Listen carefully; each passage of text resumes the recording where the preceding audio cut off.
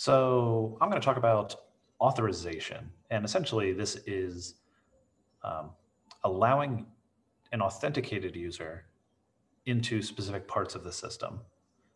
So it is different than authentication. So in this, we're assuming you're already authenticated. And you just need to authorize different users to do different things on different parts of your site. So I have set up a routes file, which has a bunch of different routes. So login, for example. Probably should have tested that this was actually running. It is cool. So my login route just shows all of my users. Is font size on this all right for you guys, or does it need to be bigger? Yeah, it looks good to me. Cool. And then if you give an ID, it will actually log that user in because we're going to be switching users a bunch here. So the first thing I want to go over is gates. So there are kind of two parts here. There are gates and there are policies. And you'll find that policies are just gates that are in a class, essentially. So in your auth service provider, so app providers, auth service provider, you can define gates for yourself. And so I have one here called net email, and it accepts, all of them except a user as the first parameter. And you'll see later you can have a second, like optional parameters after that. But all of them except a user. And then you can just return true or false, whether or not this gate is allowed based on whatever you want. So here I'm just checking for net email, does the string end with .net? So does the user's email end with .net? So when I go to net emails only, I'm going to log in with the first user here. So Alex Mayer, or amayer at example.com. So I do not. And then I'm going to go to net emails only. And you can see Alex Mayer does not end with .net. So here I have their email. I check if the gate denies them access, and I return email does not end with. But if we switch to user 2, who I believe does end with .net, and we go to the same exact endpoint, it is authorized. So they would be able to see whatever's behind this route. And so we use the denies here, but you can also use the allows. So gate allows, and then an email domain. And you'll notice that here in our gate, we're passing a second option, so us.gov. So in our auth service provider, for email domain, we are accepting a domain here. And instead of doing just ends with .net, it just ends with that domain. So you can make dynamic gates. They don't have to be like very specific, like lockdown. You can do kind of whatever you want. You can accept multiple options. I just chose to accept one here, but you can accept a bunch. And that way you just kind of have dynamic gates. So we're going to say if it allows it, they're going to see top secret stuff. If it doesn't, there's nothing to see. So we go to area 51, nothing to see because my email ends in .net. But if I go to the third user, who is amayer at us.gov, and I refresh this, I can see all the top secret stuff. So the next thing is, so that's kind of nice. Like you can do like, yes, a true or a false, like are you authorized or not? But the next thing that we want to do is like, why are we authorized or not? And what if we need to display more information to the user? So you can inspect a gate. So I have a gate here called admin, and it just accepts the user, no extra parameters. But we check if the user is an admin, and we either send an allow response or deny response. And with our deny response, we can send a message. So if they are denied, it will say you must be an administrator. And the user admin is very simple. I just check, is this email amayer@example.com? And that's the only admin on the site. So if we go to /admin here, you can see you must be an administrator. So that is this exact message that we just posted back because I just used the response message. So I get the response from the gate, and then you can get the response message. So you can check if they are denied or if they are allowed, and then you can get the message this way if they are denied. So if I switch to the first user again, you can see admin stuff here. So I switched to Alex Mayer at example.com, who is the only admin on the site, and they can see all the admin stuff.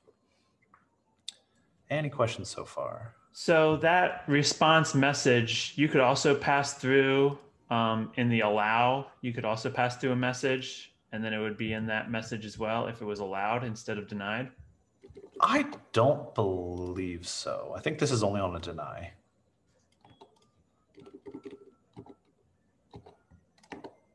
Oh, well, yeah, no, you're right. I did not read about that in documentation, but apparently that works. Cool. Yeah, I never seen the inspect before, so I never knew about the messages either. So personally, I've never used the inspect either, but I mean, it kind of makes sense. Like, so I've thought about doing more things like this, like saying why they aren't. And for most cases, you're just checking like, are they the admin? Yes or no.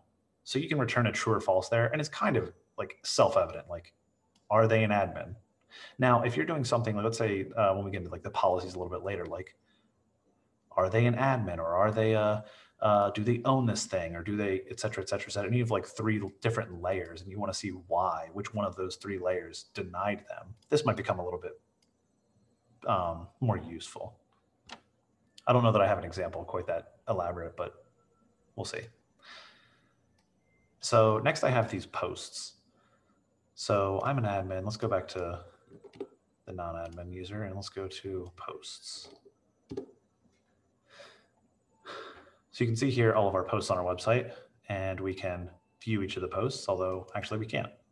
You do not work for the government, so you cannot see this post, even though you can see that little blurb here. But we're going to fix that. So this is what a policy looks like.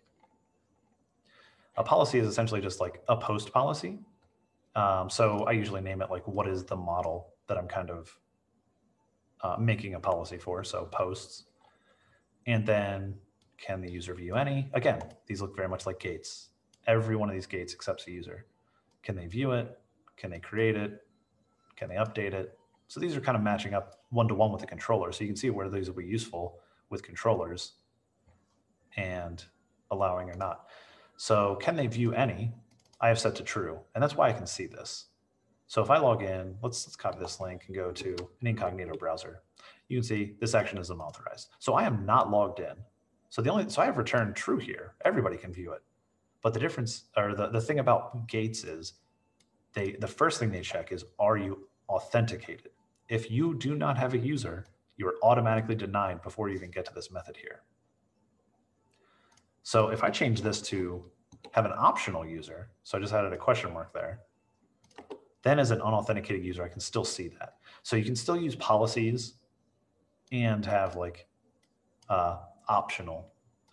They change whether or not they have to be logged in.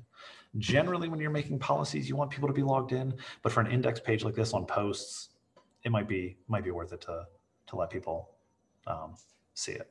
So yeah, you just have to make the user parameter optional. So I'm going to change that back. I don't think it actually matters, but just to keep everything the same. So the way that I've linked this up to my controller is in the construct method. I just say this authorized resource, you pass it a class, and you pass it the name of the parameter on the route. So on the posts route, if you look at something like the route list here, on the posts route, the post is the name of the option. So you can do it on, let's say you wanted to name this like article. So you have /post and the name of your parameter is articles or article. You can still use the thing, but you just have to type article here. Now, since Laravel is actually kind of smart and it will guess that the option is named post based on the name of the class. So you actually don't need that there. This will still work. And everything's still, I still don't have access to that. But yeah, so it still knows that the name is post, but you can be explicit and let it there, or you can, since the class name is post and the parameter name is post, you don't actually have to have that there. But yeah, you can see if I take this off, then none of these routes are going to be protected. So I can just go anywhere I want all over the site. So adding just this one thing to your constructor method will just enable it for that entire resource, which is, I think, is super awesome. Now, let's say you just wanted to do one or two of these. I mean, you could still use those gates, and you could do down here in like the create and say like if, actually, I'm blanking on this. I think it's this authorize. Yeah, so this authorize, and then you do update. Oh, actually, it might be user. Yeah, I probably should have went into this example. But you can do a gate on each of these. I think it's like the user can do this thing, and then you pass in the post class, and then the object that they would be manipulating. But I usually, if I'm using policies, I usually just do this on the whole thing. And if I want somebody to be able to get through, dang it, go away. If I want somebody able to get through, I just, add the optional parameter here. So moving on to the next thing. So we can see the index. So how does that authorize resource function know to go to that post policy.php file? Just by convention. So this is post policy, and this is a post. Yeah, you don't have to I believe it's linked to the class that you pass it. So you pass it a post, and it'll say like, okay, I want the post policy. So you don't have to create like an array that posts get the post policy. Nope. No, I didn't create anything anywhere as far as linking these up. I know that in the documentation it says that you need to, but I believe after like 5.5, it just automatically kind of would find this file. So it has to be in the policies, and that's like I named it like post policy. As long as it's in that folder and named to the right thing, it'll automatically detect it. Yep, automatically detects it and links it up. So I always try to name my things the Laravel way. That way I don't have to do like a bunch of extra configuration. It's just kind of, I use the convention.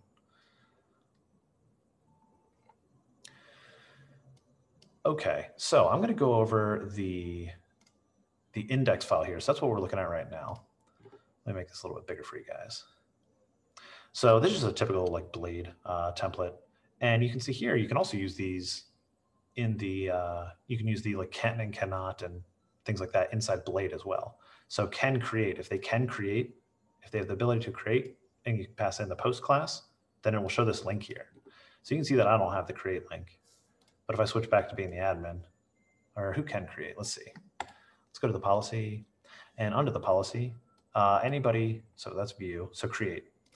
So I'm using the gates here. Inside of my policy, I'm using these gates. So they have to have the email domain and they have to be us.gov. So anybody from us.gov is allowed to create. So we're going to go back to user 3 here, and that's us.gov. And then when I refresh, you can see I have this new post button now. So you can even modify Blade. It's not even just things on the back end. You can, on things on the front end, you can check. Can this user create? Okay, show this new post button. And notice down here I have a few more. So if they can update it, they get view. Or sorry, they get so anybody can view, or the view button always shows, which probably might be bad because we maybe want to check if they can view. But just for simplicity's sake, I didn't put any kind of validation on that. But there will also be an edit button if they're allowed to update it, and a delete button if they are allowed to delete it. So in the post policy, I've defined who can update it. If the user that created it, if you are the user that created the post, you can update it, and nobody can delete it. So by default, if these methods either don't exist or don't return anything, they return false. It kind of defaults towards being more secure. So like for instance, right now, I can view this, but if I comment out this view any, I can't view it. Nobody can view this. So it'd be the same as returning false if this method just does not exist. So like, let's say we don't have delete functionality on our site. We can delete this out of this file just to keep this clean. And Laravel will just handle like nobody can delete. So it looks like Nathan Gov is the one that posted these. So I'll go to, user number 4. So Nathan Gov, and if I refresh, now we have the edit button. But he can't delete them. So obviously there's a different rule for who can delete. And as we saw before, nobody can delete. So that's kind of where things like this come in. So you can have a before method on your policies that accept a user and the ability. And so I'm just going to check if the user is the admin and return true. Otherwise, I'm not going to return anything. So if you return false, the person will instantly be denied, and it won't go on to check any of these other methods. But if you don't return anything, if you return null, it will go on, it'll run the before method, and then run whatever other check it needs to run. So here I'm just going to check if the user is the admin. They're the only person that can delete. So if we go back to user 1, who is the admin, and refresh this again, now they can delete, even though our delete method is returning null, which will automatically return be a false. Our before method is returning true, so it's saying yes, they can delete it. They can do everything. So if you have a site admin that you want to be able to do everything, they can post, they can edit, obviously underneath the edit, the update, the user ID equals the post user ID. I am not Nathan Gov right now. I am Alex Com. So obviously I can't, this isn't what is allowing me, it's the before method. So, the before method's up here. So I think that's really cool. Next. So that was kind of everything on the index page. So on the show page, if we go to the view page here, we have edit and we have delete. And this is kind of just a different way that you can do it. So you can do like can admin, or you can also use those, the gates that we had before. So is their email domain this? So you can use gates or policies in your late templates here, which, like I said, the policies are kind of like gates. They're just gates that are inside of a class instead of inside of your authorized service, auth service provider.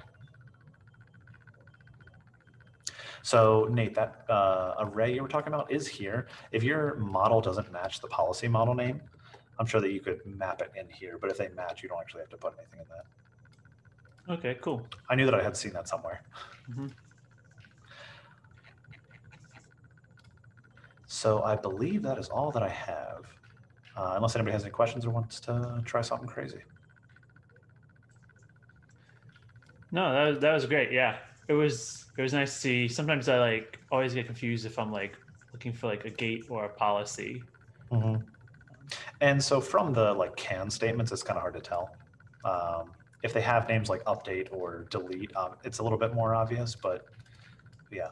So do you actually use gates at your company? I've never actually seen anywhere that uses gates. I've only seen, or personally only used policies. I think I've only used policies in actual production. Oh, I wonder if this register policies, this policy is the key. Yeah, I wonder. Okay, so that registers all the policies that are there. Yeah, so all of your policies do get registered as through the gates. So that's how that works. So yeah, I found policies first and I started using those, and then I went back and found gates, and I was like, oh, these are kind of cool. But I was like, I don't know when I would actually use those. I guess for an is admin thing would be kind of cool if you had different roles on the sites. But most of my sites, I just kind of specify.